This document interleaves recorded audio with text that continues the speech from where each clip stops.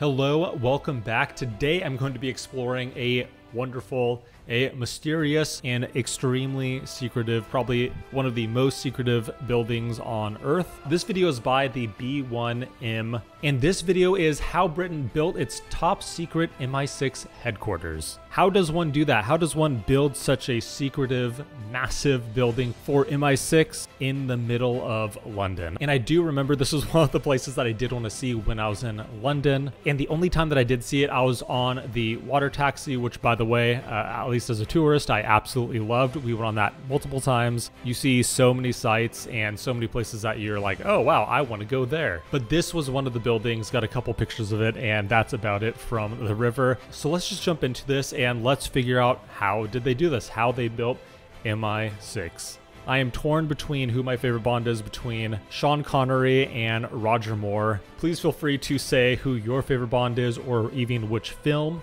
With that random side note, let's get started. How do you keep a building secret? Maybe you find an undercover location hidden away from prying eyes. Right? Or do you design something that blends in, the kind of place you might walk past without thinking twice? And who do you keep that building a secret from? Can you even keep it a secret from the people who built it? And can you really keep anything under wraps when it's the home of this guy? The name's Bond. James Bond. Excellent.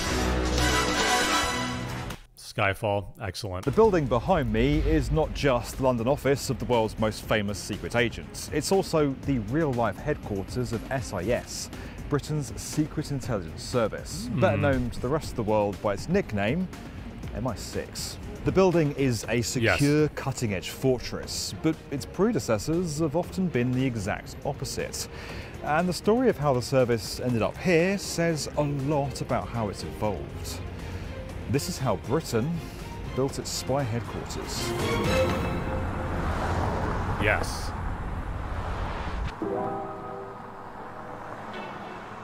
Love it.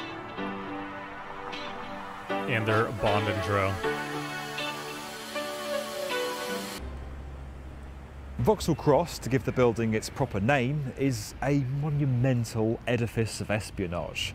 Its imposing imperial design is kind of the modern face of the iconic service. But it's actually come a really long way from SIS's more humble origins. Before Vauxhall Cross, SIS stayed true to its motto of always secret by simply hiding in plain sight. In 1909, according to the brass plaque on the exterior, this building was the office of Messrs Raisin Falcon Limited, shippers and exporters. Only a select few were aware it was actually the headquarters of SIS founder Sir Mansfield Cumming. Cumming was a workaholic with a long legacy. He signed his name C and wrote exclusively in green ink, a tradition which continues for the head of the service to this day. He was also obsessive about secrecy. In 1919, when he moved his office to this townhouse in West London, visitors were first instructed to go to an office 6 kilometres away on the Strand, where they were then given the address. He even tried to keep the location from his boss, the Director of Military Intelligence. SIS continued the practice of renting commercial office space under a false name for the next few decades. But as the Cold War dawned, the limitations of that approach quickly became apparent.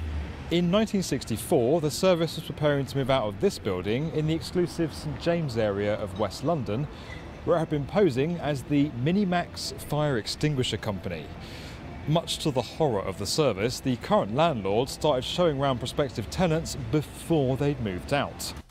I feel like I would not, if I was a landlord, I would not want to be showing the property to potential future tenants of this building, of one of the most secretive agencies in the world. But they probably just had no idea anyways. So they probably just thought, okay, our tenants are moving out. Of course, it's going to be secret from them, I would assume. And you just start showing it around, and that is really, really bad. I'm surprised that the government just didn't own the building that they were in, but maybe that was not secretive enough. On one day, a so-called Russian trade delegation came through, prompting frantic covering up of maps and other material. Oh wow. Later that year, the service moved south of the Thames and rented the newly built Century House. This is how the building appeared then, but in 2001 it was refurbished and turned into residential flats. The new HQ wasn't much better. At a time when the existence of the service was still officially denied by the British government, the occupants of Century House were widely known. The Daily Telegraph even quipped that it was London's worst kept secret, known to every taxi driver, tourist guide and KGB agent. But it wasn't just the building's identity that was an issue. It had large glass windows that were perfect for snooping and a petrol station at its base, making it the perfect target for an attack. Yeah, Now, before we go any good. further, if you want to be a top secret super spy, you'll need a good grasp of problem solving, and you're more likely to pick up a pencil than an exploding pen. Luckily, there's a fun and easy way to... Love GoldenEye. That is what I grew up on. When I was young, GoldenEye is one of my favorites because I grew up on it. Each of these headquarters reflected a different part of the service's history. The clandestine offices of the embryonic service, the exclusive Broadway house that housed the service's Oxbridge graduates and minor aristocrats through World War II and the 1950s. And Century House, the dysfunctional HQ of a ramshackled organisation riddled with double agents, best summed up in John le Carre's Carla trilogy. By the 1980s, the building had become completely compromised. A 1985 report labelled Century House irredeemably insecure, and the hunt began for replacements. But where to go next? As the service looked for new premises, most options were ruled out because of the need to share the space with shops, restaurants or private accommodation. Any location outside London was ruled out because of the distance from other government agencies. Then, out of the blue, a solution was put forward. In 1987, Regalian Properties plc approached the government, offering them the chance to acquire a proposed development on the south bank of the Thames. The government quickly agreed, but the intended occupants were kept top secret. I had no idea I was building MI6. I was told it was at government headquarters, and we guessed wrongly, very early on, that it was for the Department of the Environment. The building was finished and handed over, and I was watching television, and on the screen, the British have announced that this is the headquarters of MI6. But how do you keep a massive new spy headquarters secret from the people who are actually building it? Well, a National Audit Office report published back in 2000 shed some light on this.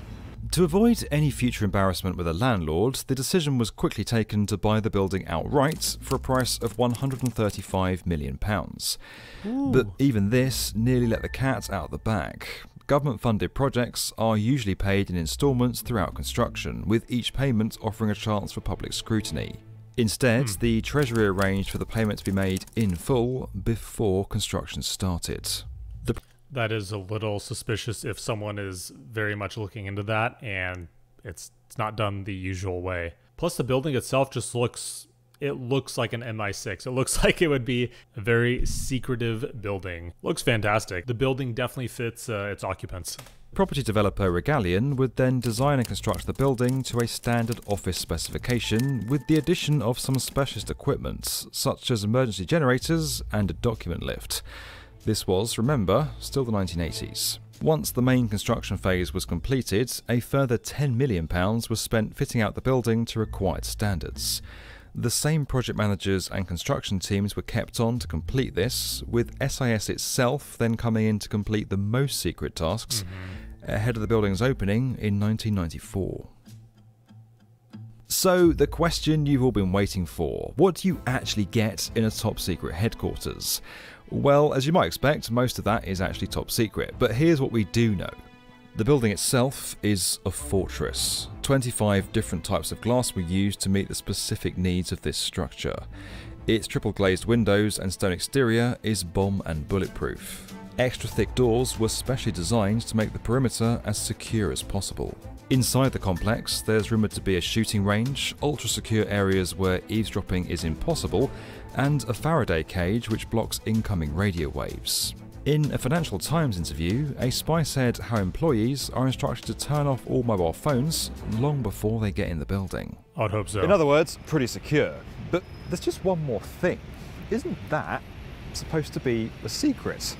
I'm curious about this answer. If I were to guess, they just realized that keeping something this massive, it has to be a pretty big place, and the previous places have failed to remain secret. Maybe they just realized, well, here it is. Very much like the Pentagon here in the US. Just build it. Everyone's going to know where it is, but it's just going to be extremely secretive within the walls of the actual building. And I don't know about you, but I think the building looks really, really awesome. It looks really good.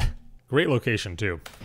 If hidden payments and minimal subcontractors were this triumph of clandestine bureaucracy, then failure lay in hiring one of Britain's most famous architects to design a massive building right on the River Thames. Well, by this point, change had become inevitable. As the Cold War ended and the service continued to evolve, the construction of the new headquarters was seen as an opportunity to create a new, more public face for the service. Prime Minister John Major pledged to sweep away the cobwebs of secrecy surrounding Britain's spy services. When the new headquarters was completed, it was named SIS HQ, but that was actually the first time the British government had ever officially even acknowledged the existence of SIS. Ultimately, we'll never know what really goes on over there in Vauxhall Cross. But what this story shows us is the power of a building to shape the organisation within it. And that was the video. It's getting dark here. Sorry, I need to turn on the lights, but it kind of works for this video. Very secretive. So let me know anything really about MI6. I love the building. It's one of the craziest looking buildings in a very good way that I have ever seen. I wonder if people even know how many employees are employed by MI6. But anything else that you could shed light on this building about history, SIS, or MI6 in general, please let me know. It's very fascinating to me. I absolutely love this kind of stuff. Tell me who your favorite Bond is, what Bond film do you like, and so on. So thank you for watching and have a good rest of your day.